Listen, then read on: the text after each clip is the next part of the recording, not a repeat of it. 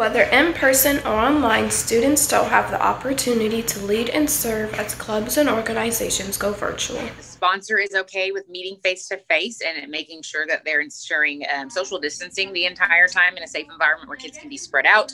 Everyone has masks on and we can clean those particular areas. They're allowed to meet face-to-face.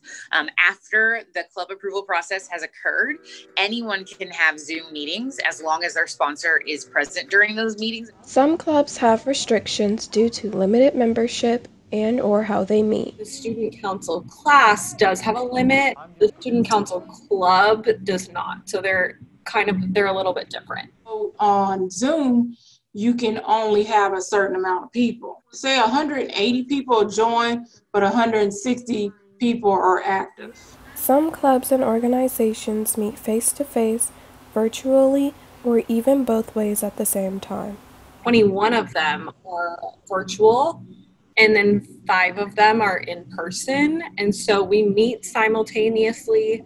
I have students in my classroom, and then I have the Zoom projected. It's one of those classes that's like a mix of virtual and face-to-face. Clubs and organizations have been forced to change the way they operate. It's definitely made my job harder because student council is a very collaborative kind of effort.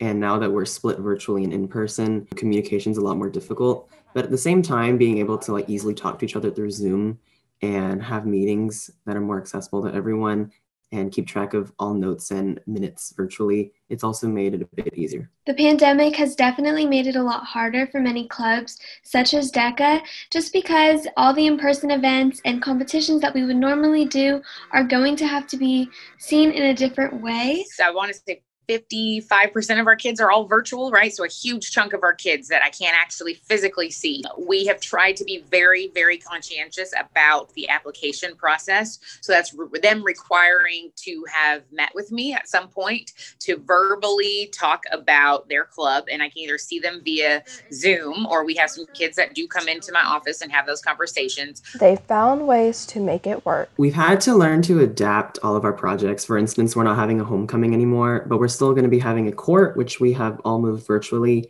And we're also creating more virtual service project ideas and different activities that are virtual for students to participate in.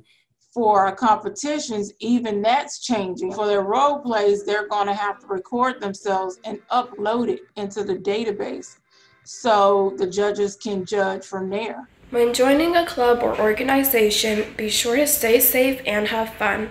I'm Leah Williams for Vanguard TV.